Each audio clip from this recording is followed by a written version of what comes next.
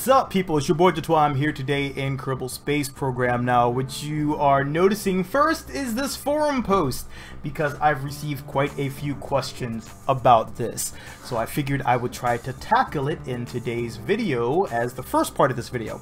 So what we're going to do is go through the installation steps in order to get Infernal Robotics to work for you.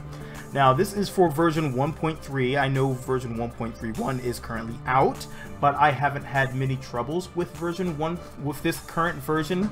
I think the only trouble I'm having is some parts have disappeared.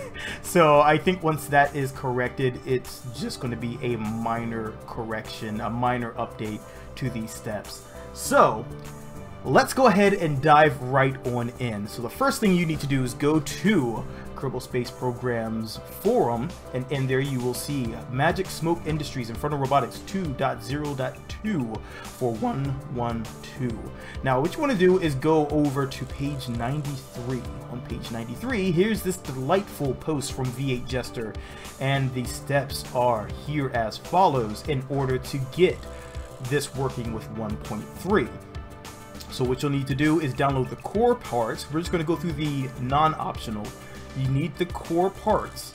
You're going to need the parts pack, and you are also going to need to stop clicking on everything. Stop it. So those are the steps that we really need to do. We need to install the core download, install the parts pack, and then remove IR active struts, with a caveat, unless you install the active struts plugin recompile. I don't use the active struts, so I really don't need them, so I always remove them. So I'm going to show you what this really looks like, because a lot of people will use CKAN for everything, and that is fine, but since I don't use CKAN much anymore, as much as I enjoy CKAN, we're just going to go through this manually. So let's jump on to the next step. Okay, so here what you see on the left hand side here is going to be everything that I am using. This is my downloads for Infernal Robotics. Also included, I have downloaded Kerbal Joint Reinforcement, the latest version, which will work with Infernal Robotics as well. Over here on the right hand side, you will see I have one of my older folders that I still kind of use, Galileo Game Data folder, that has been cleaned of everything except for the squad parts, and Module Manager 2.81. So let's go ahead and let's get started. So the first thing you're going to need to do is go with the final core. I'm just going to double click here to open up the final core. I'm just going to jump in once again, and you'll get to game data. Let's go in one more time. Just a double click each time, and you'll see you have this folder called Magic Smoke Industries. This is what you want to drag into game data. Let's take a look inside real quick, and you'll see that this is everything that it basically will need. So we're going to go ahead and go back up one, and we're going to go ahead and drag over this into our game data.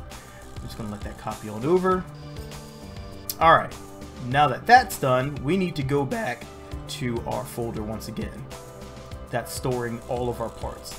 So next thing we need to do, we need to get our legacy parts and our repack in there. So let's go ahead into legacy parts. Once again, same thing. Just double click on that, on the zip folder in Windows 7 or Windows 10 like I'm using, and it will open up for you. You can directly drag over game data to game data and it will blend, but since this is not my active game data folder, I'm not doing that. So we have Magic Smoke Industries. We're going to let this just copy over the parts that it needs to add. So let's try this again. There we go. Drag this on over here. It's going to give me a warning if it finds any parts that are overlapping. Okay, so it has found a few parts that have the same names. Let's take a look. And you can see this is if this is for tweak scale, Infernal Robotics tweak scale configuration, and this is the license. Now these files are already in here, but I'm going to go ahead and tell it to use these ones. So these should be included in this old one. So technically you're fine going with the newest one. These appear to be the same exact size, so I don't think it's going to hurt any. So we'll just go like this. We'll go with the ones already there, because it's going to be overwritten again anyway. So now let's go right back to Infernal Robotics once again. And now we're going to open up the repack.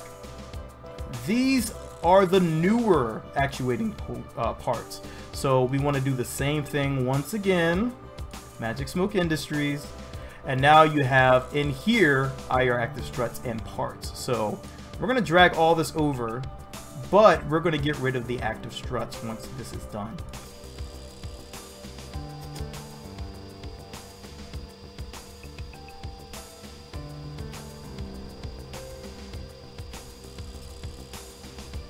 Okay, so now we have all of our Magic Smoke Industries packs in here. So let's open this back up. And now you see we have all these. We are just going to get rid of this for right now. Once again, I don't use this, so we're just going to delete it. Alright, so now we have our parts. Let's take a look at our parts. We have Legacy, which is our legacy parts from the original Magic Smoke Industries Infernal Robotics. Then we have the rework parts, so the rework core, the expansion, and the utility. I use all of these interchangeably, so it doesn't really matter to me which one I have as long as I have the parts in here. And I just like to peek through and make sure they're all here. So technically you can go in here. I just don't actively use the struts. So we're good here for now. Alright, so what we need to do now is jump back to our game data, and we're going to jump back to here in my folder that I have isolating all my parts for this project, and we are going to now jump into Kerbal Joint Reinforcement. This version, once again, that I mentioned actually does take into account Infernal Robotics, so it is a fantastic thing to have. If you don't have Kerbal Joint Reinforcement, then you probably should look into getting it. It does exactly what the name says. It reinforces the joints, because you don't want to use too many auto struts when you're using Infernal Robotics, because things just won't work anymore. So that is basically how you need to install Infernal Robotics. That is going to get you the base parts in here. It's going to give you the rework parts, it's going to give you legacy parts, and it's going to give you Kerbal Joint Reinforcement and allow you to jump into the game with Infernal Robotics. So when you are looking in your game data, this is what you should see. Magic Smoke Industries, Kerbal Joint Reinforcement. When you jump into Magic Smoke Industries, you should have everything in here, and your parts should all be in the parts location. You should not have another Magic Smoke Industries folder within your Magic Smoke Industries folder, because that would just be wrong. Now wouldn't it? Alright, well, let's show you what you can do with this thing. Alright, so welcome to the gaming part. So what you're seeing here is IR Swing Wing. This is an Infernal Robotics aircraft that I have devised. It is a bit shaky, but it should work. It should do the trick. So let's go ahead and take this bird out for a flight. So let's go ahead and show you how this looks. So I can show you quick the craft. Let's go ahead and grab this, and we're going to go ahead and toggle this. We're going to turn on our engines a little bit, so we have some thrust going on, and we're just going to convert it on the fly while we are going down the runway, because why not? So this is what it's going to look like.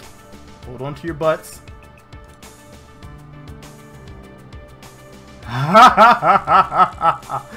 Oh, let's fold that back up and show you. So this one does have a bit of clipping, which is fine depending on how you want to play the game. So as it unfolds, everything just kind of untucks itself, and then we can go full throttle and gently lift her off the ground. A lot of flex in these wings. You're gonna see a lot of flex in these wings. So let's do this. There you go. So as you see here, the wings are flexing big time. We have a lot of flex going on, a lot of bounce. These are some of the problems that you will have to deal with if you're using Infernal Robotics. And deal with it as you must, just try to make your craft stable. What I usually try not to do, I try not to put too much stress on the one joint, because what you have here going on is this flat part. There is actually a rototron right here that you cannot see. As you see here, it's pulling. It's actually slightly pulling itself apart, but all the stress on that one part is causing this to have a lot of flex, a lot of bobble, and this is one of the older parts that you could use for Infernal Robotics. But it does still make for a quite flyable aircraft. Just don't actuate the parts too much, because all of that is trying to hold together on one single point, which is a snap point for this aircraft now. A lot of wing flex. It can handle a lot of wing flex, but it can stay pretty stable with this Kitty Hawk engine. I'm sorry, the Kitty engine that I have on here. The Kitty turboprop. It has a bit more power than the Juno, and so I'm able to get a bit faster. The Juno only gets this aircraft to round about 60 meters per second, 65. This one's actually using a propeller, able to go to about 130, so that's a significant improvement over the Juno. This propeller is from Airplanes Plus, so of course this one you will need Airplanes Plus. You will need Fire Spitter, at least the DLL from Fire Spitter. You will also need Infernal Robotics and Tweak Scale, because I tweaked some of the joints. As you can see here, these joints normally don't come this size. They are tweaked to be a bit smaller.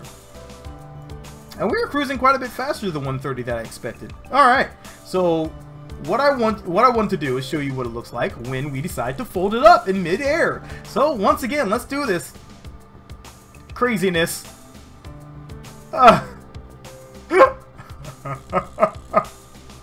So this one is a bit more stable than some of my other aircraft when it folds. Right now it looks like some weird type of bird. Can it fly like this? It can almost fly like this.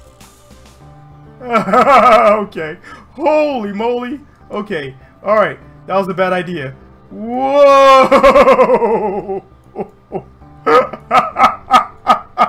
Alright, we're not doing that. Okay. I'm sorry, airplane.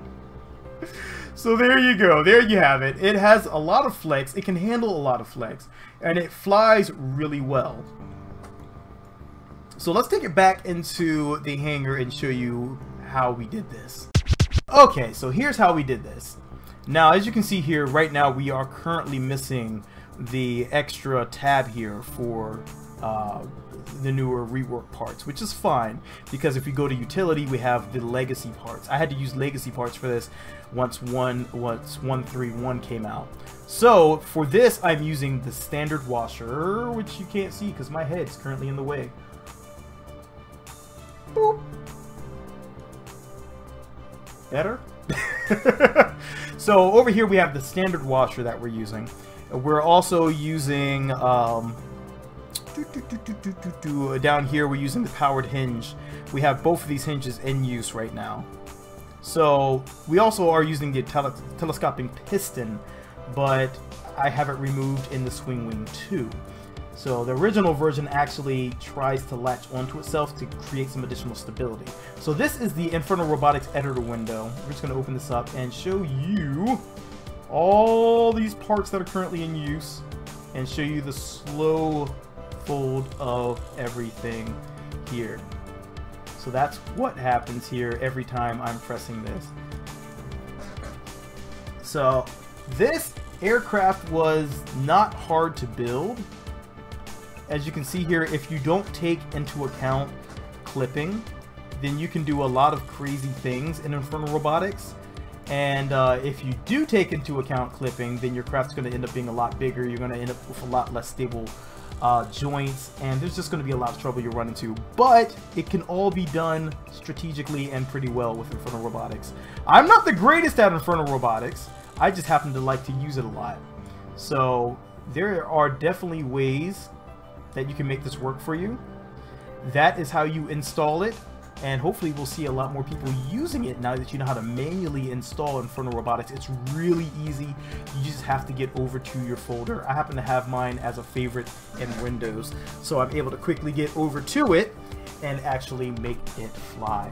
So yes, I like this aircraft a lot. This is just some of the things you can do with it. Some of the other aircraft I have do have the rework parts in there, but I'm not sure where they're showing now, so who knows how that's going to work. But for now, if you like what you're seeing, hit that like button, drop me in a comment, let me know what you think, and hopefully you will give Infernal Robotics a try if you have not already, and hopefully you will manage the manual install a lot easier than it looks, trust me. And if you have any questions, definitely ask, and I will drop the link to that Infernal Robotics page in the description below. Until next time, my friends, if you like what you're seeing, hit that like button, drop me in a comment, let me know what you think. And if you have any Infernal Robotics projects, definitely let us know. Drop them in Discord, and I hope to catch you guys in the next one. For now, it's your boy Just I'm out. Peace. Now, if I could just get Infernal Robotics to swing my arm over here and hit this